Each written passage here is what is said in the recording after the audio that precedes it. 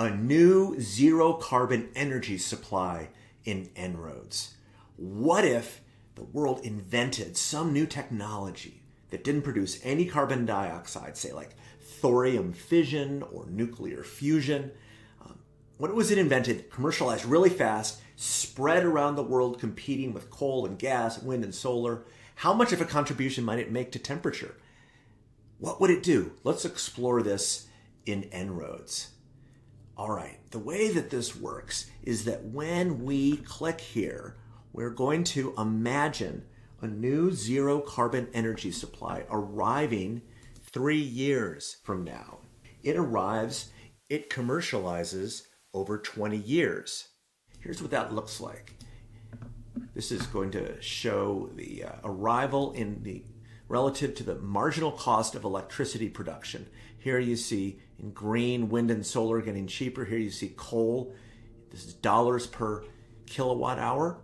You can see it arriving when we imagine new zero carbon energy with the same price as coal, and gets cheaper and cheaper through the endogenous economies of scale feedback loop that's covered in a whole nother training.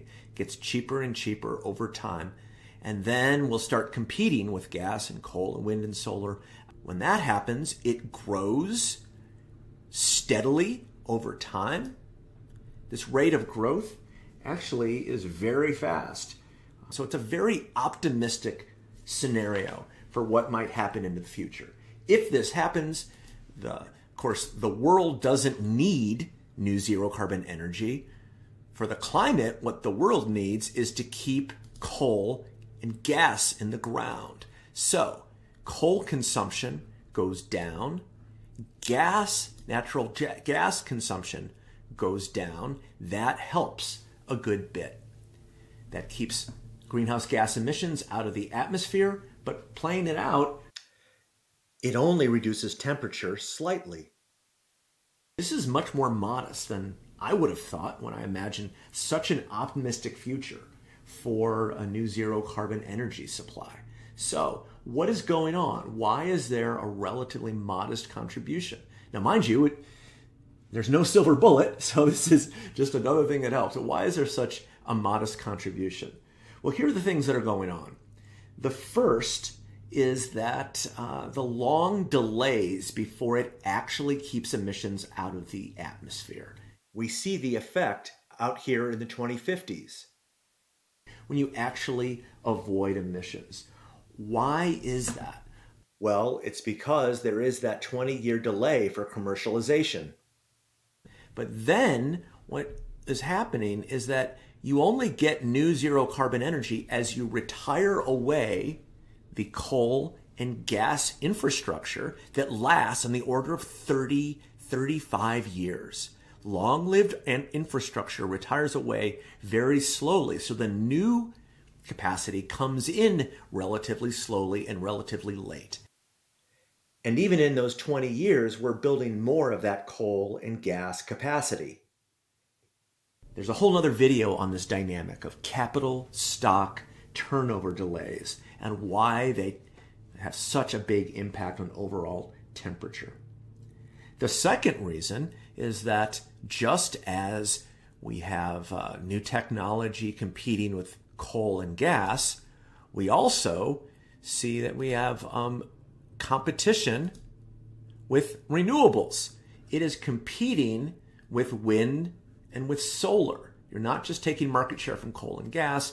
This new zero carbon technology, which is cheaper than wind and solar, is taking a good bit of the future growth of wind and solar, following the blue line, not a black line. There's a whole other training about this, which we call crowding out and competition between these various sources.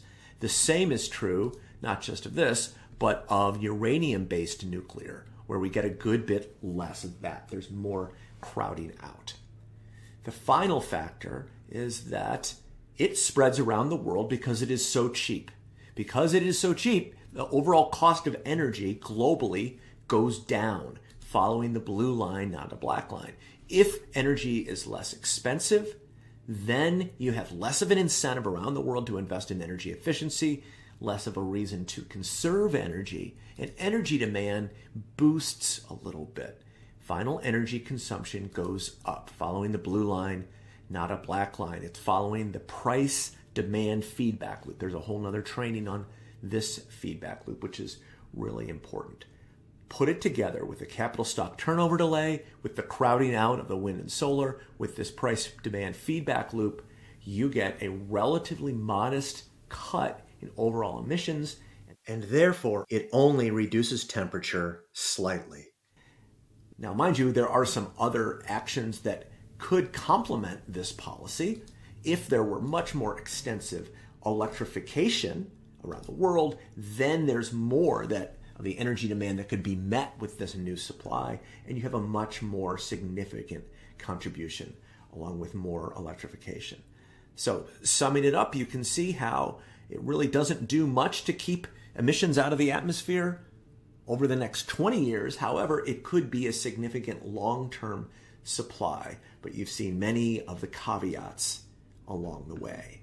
Other caveats are listed here. If you go under the I button, you can read other equity considerations and potential co-benefits that one could consider. I hope this was helpful. Go get them.